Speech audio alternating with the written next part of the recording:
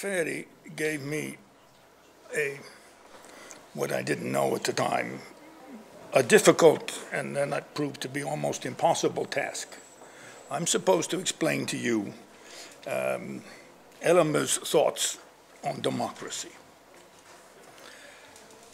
He and I think Elmer's probably the third live Hungarian I ever met, right? And we have talked about politics on a few occasions, but either I can't remember or it was not sufficiently deeply implanted theoretically that I don't, so that. So the first thing I did when I agreed, perhaps unfortunately, to accept this invitation was to take the 3 books of Elmer that I happen to have in my private library out in the countryside, and I looked in the index.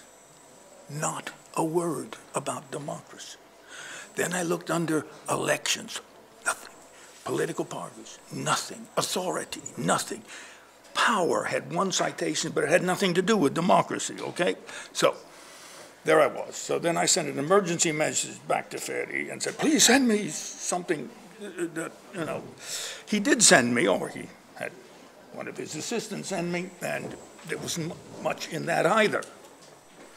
So I decided to plunge into what I had at hand, and then I found it. Brilliantly, I found it on page 183 of his book on fear and anxiety, something which I think is very important, and it is a dialectical observation. He distinguishes on that page between 2 forms of rationality, and he insists that both are rational. This is the genius, it seems to me, in this. Namely, what he calls Promethean, which is basically the rationality we think of all the time, that is to say, a rationality based on material advantage and marginal advantage, marginal choice, etc. And the other rationality, which he calls Apollonian, which is based on sentiments, values, symbols, rather than things and material payoffs. And he insists that both are rational.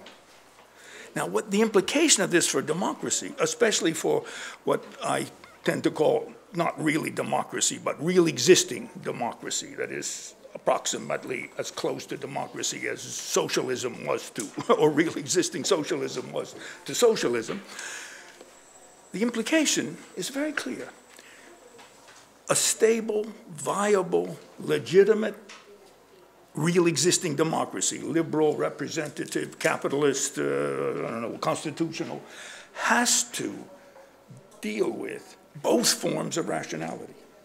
It cannot be just simply, quote, materially rational. It must also be symbolically, spiritually rational. And that's the problem.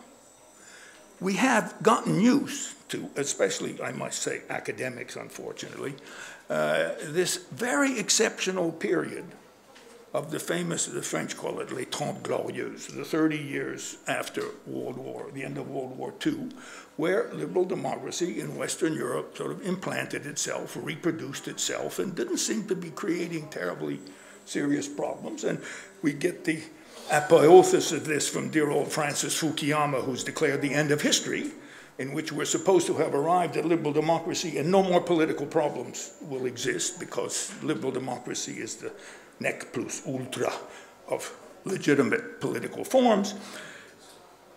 There. Now, Francis was right. We did arrive at an end of a period of history.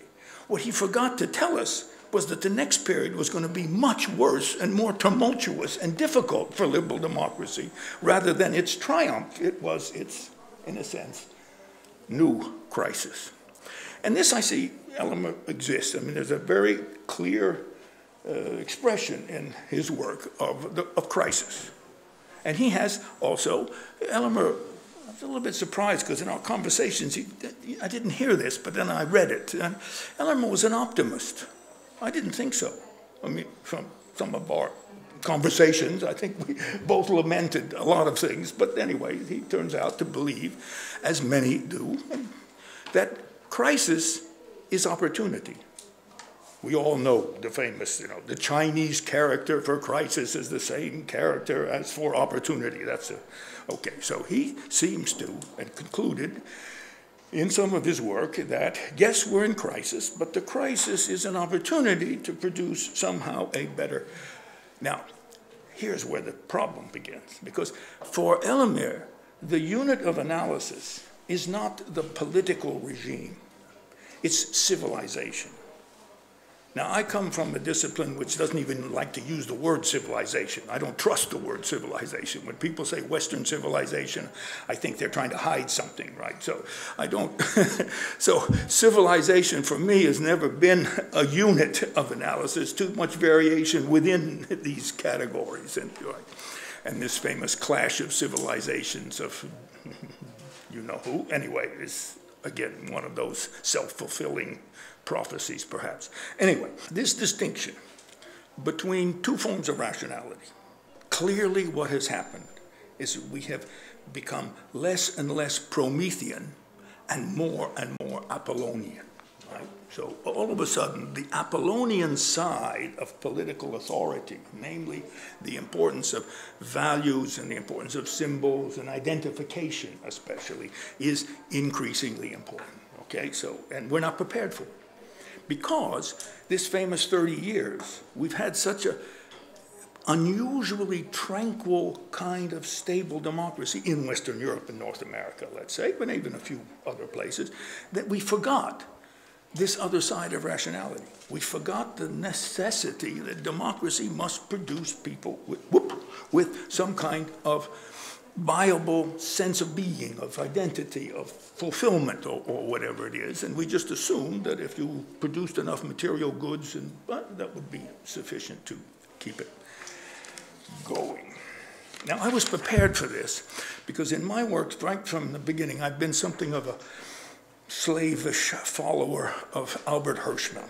I don't know how many of you are familiar with a brilliant book by Albert called The Passions and Interests. That's exactly what I never asked Elamir about Albert, but I don't know if they knew each other or read each other or whatever, but in any case, that book is about the way in which the concept of the pursuit of self-interest without regard for anybody else became, so to speak, the dominant theme, certainly of economics, but also infiltrated the literature on politics, right?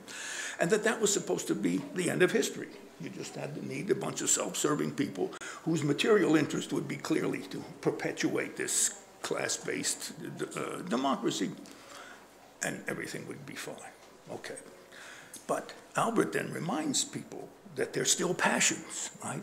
And so what we're looking at now is a new form of expression of passionate intensities, concerns with specific kinds of problems that cannot be resolved simply by distributing material goods to people. You have to distribute some sense of meaning to their collective existence. And there we have Donald Trump. Now, I admit in the case of Trump, there may be a strong element of sheer irrationality because of some rather peculiar personality characteristics, but not all of these populist politicians are as bizarre and erratic as he is. Some of them are perfectly rational human beings, but they're following and they're responding to a different form of demand, a kind of the other side of this dialectic of passions and interests, or Apollonians and Prometheans. Now, I had some ideas in here about how you might resolve that. 1 minute, okay. Historically, the instrument for resolving this conflict has been political parties. Political parties both protected, promoted the material interest of particular followers, usually along class lines on that famous left-right continuum, but it also provided people with an identity and some kind of ideology or program that implied future, not perfection, at least improvement. Right? Political parties They haven't disappeared. They can't disappear because you need them for elections. But in people's minds, political parties have literally evaporated. My favorite example, because I live in Italy. At one point in survey research, it was revealed that with the possible exception of the Greeks, the Italians had the highest level of party identification of any Western democracy. 85% of young Italians knew the political affiliation of their parents. Now, that didn't mean they necessarily followed, but they knew it. They were, you know, the family talked about politics, and you knew whether your family was communist or socialist or liberal or Christian Democrat. Today, that's less than 25%. Now, that's dramatic. That suggests that the normal mechanism that political parties used historically to pass on from one generation to another has literally disappeared. People don't have that kind of memory anymore. And as I say, in the European country which had the highest level of it, so to speak, obviously the greatest fall. So the question becomes twofold. One, can we revive political parties? Is there a formula, a possible set of reforms that could make political parties meaningful to people again? Or two, can we replace political parties? Can we invent some new forms of representation? And here there's a certain amount of noise on the changing technology of politics, which suggests that maybe you can use electronic means of communication to produce or to nominate candidates and to conduct elections without political parties. So I leave you with that. But the important thing is, I found this brilliant because this was, I think it's exactly the kind of distinction we need to be thinking about in order to face this really major crisis in the nature of Western democracy. Okay.